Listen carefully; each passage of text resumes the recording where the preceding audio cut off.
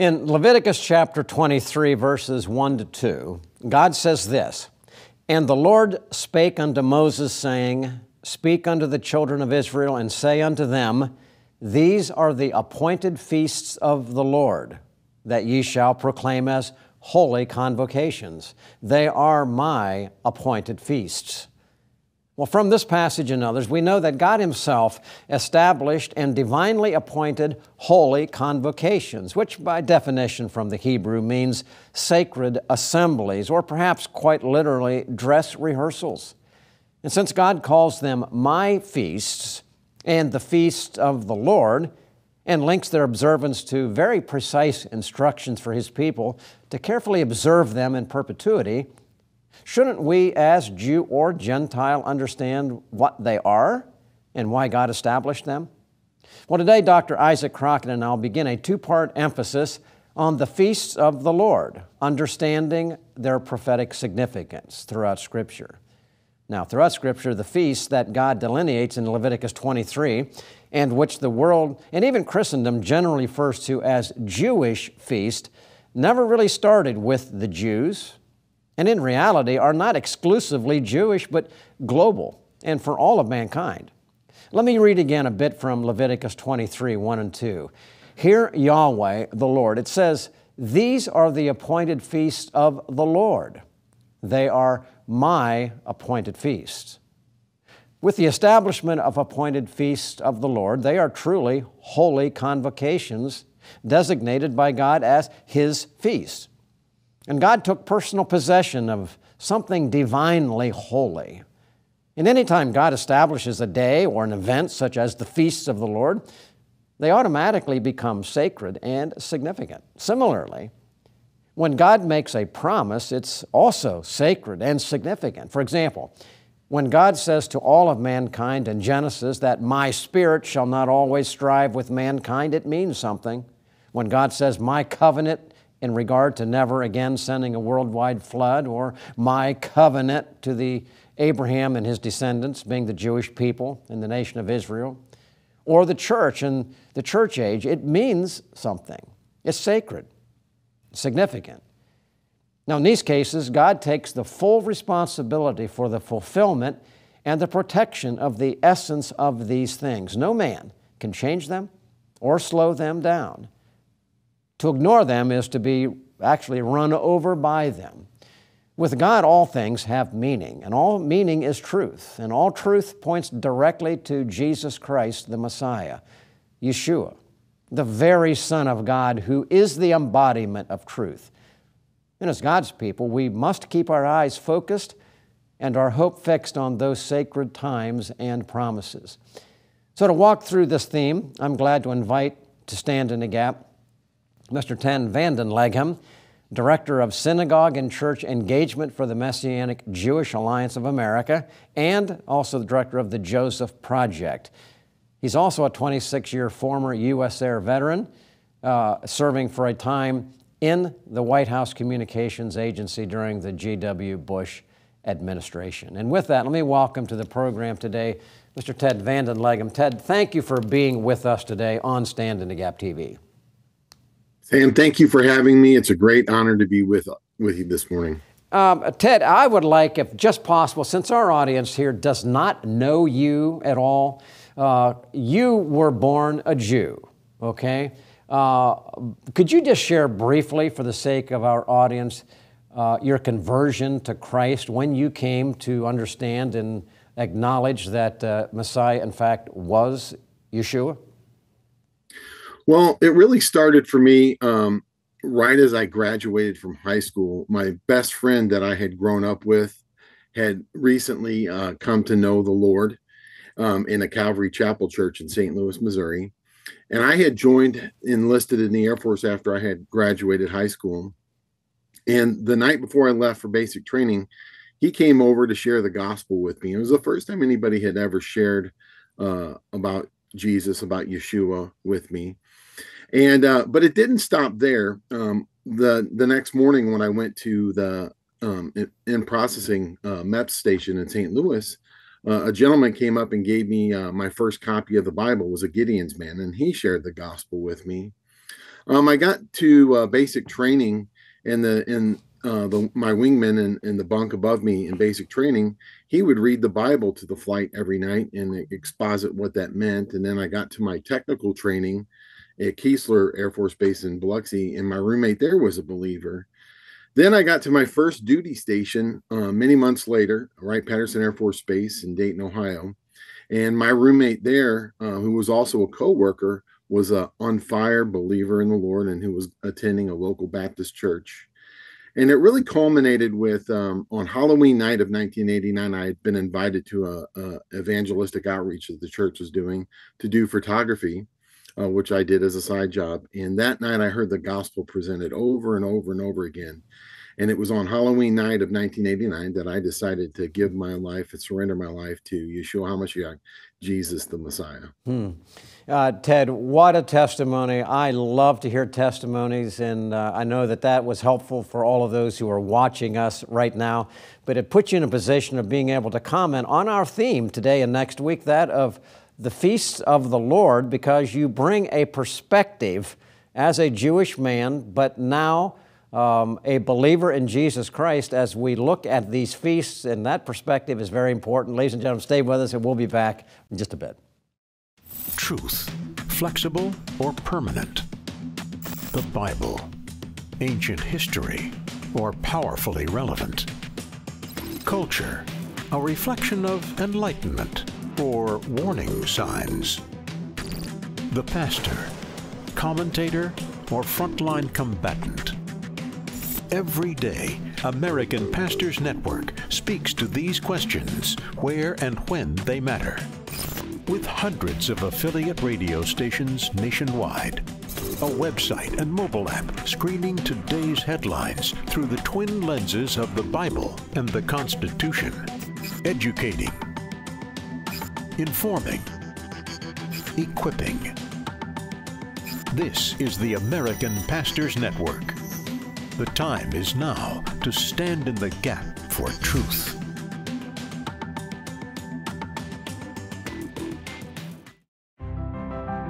Watch Lighthouse TV wherever you go. Available on Roku, Amazon Fire TV, and Apple TV.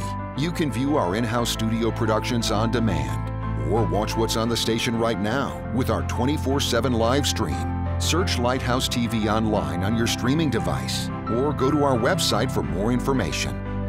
Visit lighthousetv.org to stay connected. There you can find out what's currently on the air and coming up, how to watch in your area on cable, satellite, broadcast, or streaming devices. Watch past programs or our live stream. Follow us on social media and learn more about the station, our hosts, and our programming. Lighthouse TV, positively different.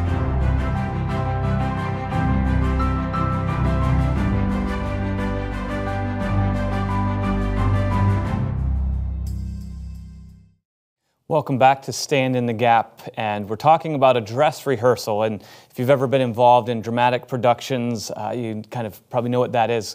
In high school and college, I was on some drama crews, and my wife and I actually led a group of college students all over the nation doing dramas, Christian dramas.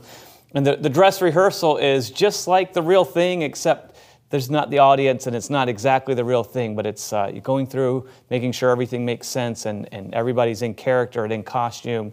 And today we're looking at the Feast of the Lord. This is a two-part series, and we're seeing how the Feast of the Lord in many ways are kind of like a production, a dress rehearsal of what is to come, or what was to come in those days. So, Ted, you've just shared your amazing testimony of how you were born into a Jewish home and raised Jewish, and how the Lord worked on you to, as Sam says, to become a complete Jew by becoming a true Christian, a believer in Yeshua and Jesus as the Christ. And now you work with the Messianic Jewish Alliance of America as this completed Jew, as this Christian who's a Jewish man who understands that what Jesus came to do and who he really is. How do you see the significance of the feast? We've been looking at Leviticus 23, but the feasts that were given to us, how important are those for both Jewish people and Christian people? I believe that the feasts of the Lord, are important for not just the Jewish people, but for everybody who's a believer, who names the name of Jesus or Yeshua as their Lord and Savior, because really they're a prophetic timepiece. The rebirth of Israel was a prophetic super sign for the world that time is that prophetic time clock is running out as we draw closer to Jesus's return. And these feasts that are given to us in Leviticus 23 are really a picture of both Jesus's first coming in the spring feasts and his second coming in the fall feasts. And in his first coming, he step by step methodically fulfilled those feasts. And in his second coming, he will fulfill the fall feasts. And so with that in mind, it's important for us as believers who are maybe not from a Jewish background to at least have an understanding of the prophetic meaning of these feasts for all of us. That's fascinating, the way they work with the advents of Christ, his first coming, his second coming. We're going to try to dig into that in this program and the next program, but could you just kind of give us a broad category of here's what are the feasts and kind of their broad relation to what you just mentioned? Sure. So in Leviticus 23, which I refer to kind of as the keys to prophecy, is the Lord gives these appointments. We call them holidays today, but the word in Hebrew is moedim, which means appointment. It's like an appointment of the Lord. And he gives the weekly Sabbath, and then he gives 7 seasonal feasts, 4 in the spring and 3 in the fall. And the first one, most of us in the church world are familiar with, that's Passover, or we say Pesach in Hebrew. And we know that Jesus fulfilled the Passover as the Passover lamb who removes the sin of the world. Or took the sin of the world upon his shoulders when he died upon the cross. The very next day is a holiday that is less familiar to the church world, and that's called Hag HaMatzah, and it's the Feast of Unleavened Bread. And then the day that follows that, the very next day after that, is First Fruits, or HaBikurim. It's the first fruits of the barley harvest. And during the time of the temple, the high priest, the Kohen HaGadol, he would go in to the temple, to the holy place, and he would wave the Aviv barley before the Lord. And then 50 days later, the fourth and final spring feast, which comes at the end of spring, the beginning of summer, is Shavuot, or what we would refer to as Pentecost. And that's the first fruits of the wheat harvest, when the wheat harvest is coming in. And so these are the first 4 feasts that come in the spring, but there's 3 that come in the fall. And the first fall feast we call Yom Teruah in the Bible. Today it's called Rosh Hashanah, but in the Bible it's called Yom Teruah, the Feast of Trumpets. 10 days later comes the highest, holiest day on the biblical calendar, Yom Kippur, the Day of Atonement. And then 5 days later begins a week-long festival called Sukkot, or the Feast of Tabernacles, or the Feast of Booths. And these are really a picture of Jesus' second coming. All right, Ted, that's excellent. That's a great overview for those who are watching. A spring feast, fall feast, 4 in the spring, 3 in the fall. Let's now begin to walk down through the balance of today's program. Let's go back to Passover. What is when the Jews observe that, what are they envisioning? And then tie in with, as we go through all of these, what does it symbolize in the prophetic sense? And also, at the same time, while you're answering that, because they're all behind us now, how was it completed in regard to Christ's first coming? Yeah, sure. So Passover, really, the story of Passover begins in Genesis chapter 3. In Genesis chapter 3, we see an account where Adam and Eve have both sinned and realize that they're uncovered, or they're naked. And we see there in Genesis chapter 3 that they make a covering for themselves out of fig leaves. In a sense, they're trying to make their own covering, but it's dead works. But we see there in Genesis 3 that God himself makes a covering for Adam and Eve out of animal skins. And you know what happens if you take the skin off of an animal? It's going to die. And so the sages, the Jewish sages, see this as the very first sacrifice for sin. By whose hand? By God's hand, and none other. He is the one who makes the covering for Adam and Eve out of animal skins. And this is the first sacrifice. And it's a picture of what was going to come in the fullness of time, at the appointed time when God would send his Messiah to die as a substitutionary sacrifice. And this theme of substitutionary sacrifice continues through Genesis into Genesis 15, when God directs Abraham to make a blood path with these animals that are split in half. And God himself is the one who passes between the pieces, which was an act of covenant. And then later on in Genesis 22, we see God direct Abraham to take Isaac up on the mountain, and God provides a ram caught in the thicket by his horn, and that becomes a substitutionary sacrifice. And then finally in Exodus 12, we see the Passover lamb. And during the Passover account in Exodus 12, they were directed to put the blood over the top of the door and on the two sides of the door. Well, that blood on the top of the door drips down. So every door had a blood cross the death angel passed over. And this was all a picture of what was going to come, God's plan A, which was substitutionary sacrifice, a sacrifice by the hand of God himself and none other. And that fullness of that was Yeshua HaMashiach, Jesus Christ. At the crucifixion, you're talking about it. What a perfect picture. All right, we could spend so much more time on this, but let's walk into the second and the third. You and I have had a discussion about the second and third feasts on our Stand in the Gap Today radio program, and just by the way that came out, I'm going to lump these together because they're so intricately tied. That's the second feast and the third feast as found in Leviticus 23. Do you identify them and do the same thing? What do they symbolize?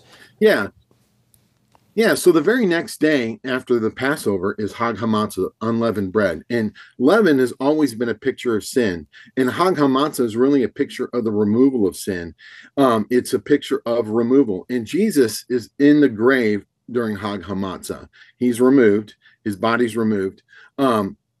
And it's a picture of the removal of sin. And this runs a whole week long after Passover. The very next day after Hag HaMatzah comes the Habikarim, the first fruits. It's the first fruits of the Aviv barley, the spring barley. And the priest would take it into the temple and wave it before the Lord. And this is a picture of the first fruits of resurrection. Jesus fulfills this as the first fruits of resurrection. But it's not just Jesus himself who resurrects, but others resurrect along with Jesus. And there's 500 witnesses to this according to the book of Acts. But there's a greater resurrection coming at the end of the age.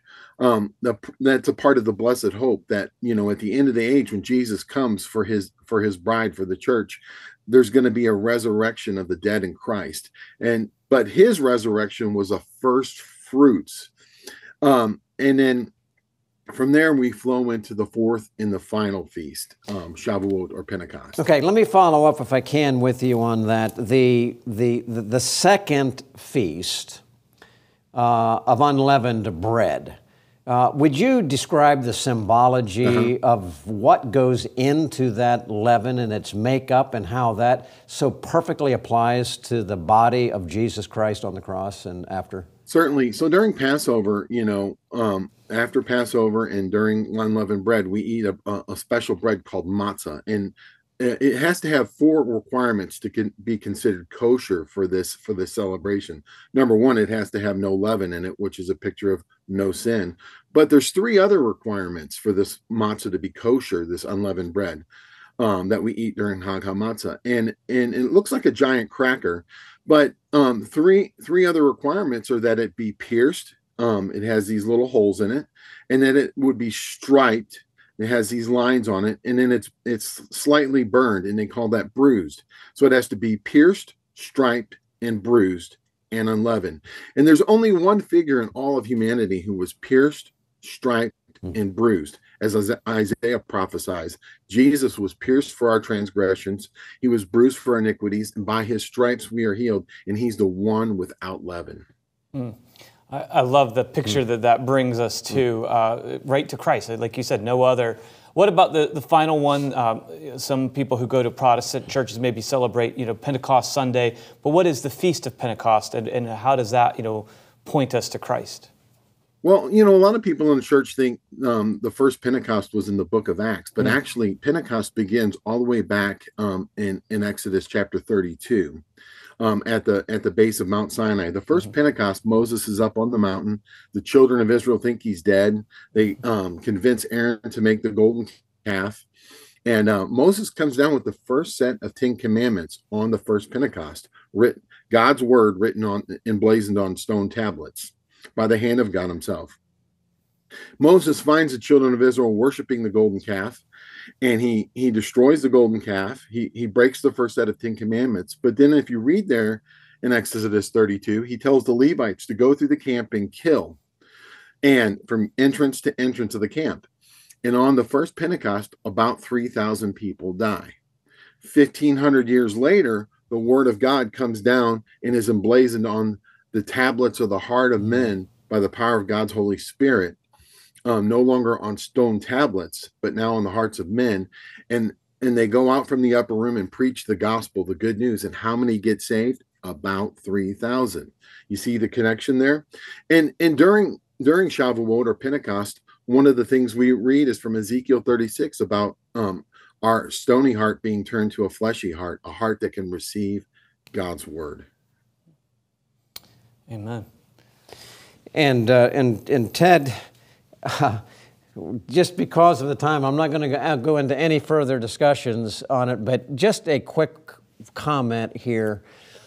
The fulfillment, prophetical fulfillment chronologically of the first of the spring feast with these events, crucifixion, burial, resurrection, Pentecost, how closely were these actually fulfilled? To the very day, Ted? To the very day. God was fulfilling this prophetic calendar to the very day, on Passover, on unleavened bread, on first fruits, and on Pentecost. He was taking away the sin of the world, dying as a substitutionary sacrifice, resurrected from the grave, and the beginning of the church age in Pentecost, this harvest, which is a picture of a harvest of the nations. Ladies and gentlemen, stay with us. We'll be back for just some concluding comments, but only God can accomplish these amazing things, fulfillment of prophecy, to the very, very day. Stand in the Gap is produced and recorded in the studios of Lighthouse TV. Positively different.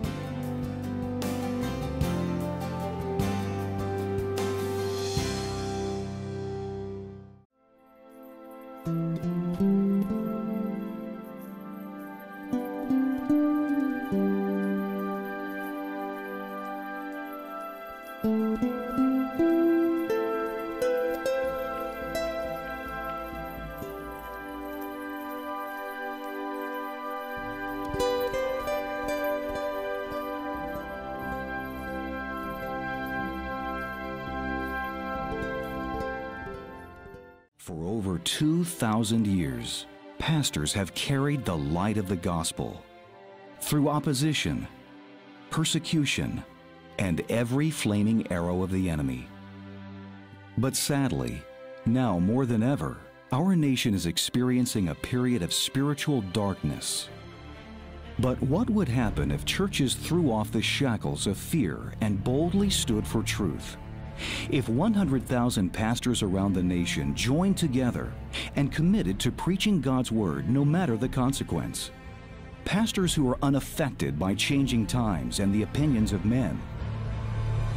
What would happen if America's pulpits became aflame with the preaching of righteousness? The great darkness from rejecting God's standards would be expelled, the prayers of God's people heard, our nation healed, and God's blessings restored. The time has come to stand.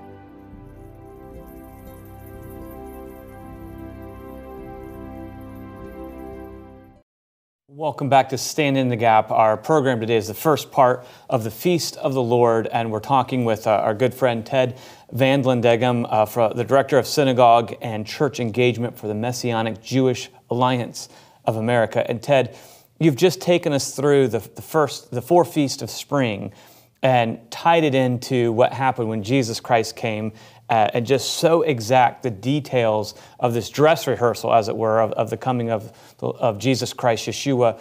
Could you just talk to us from your perspective, growing up Jewish and now knowing who Jesus is, what is the most important lesson for us to learn from these feasts? Well, I think, looking at these feasts, God in his great mercy and love for us has saw fit to communicate over and over from generation to generation this powerful prophetic picture of his plan A.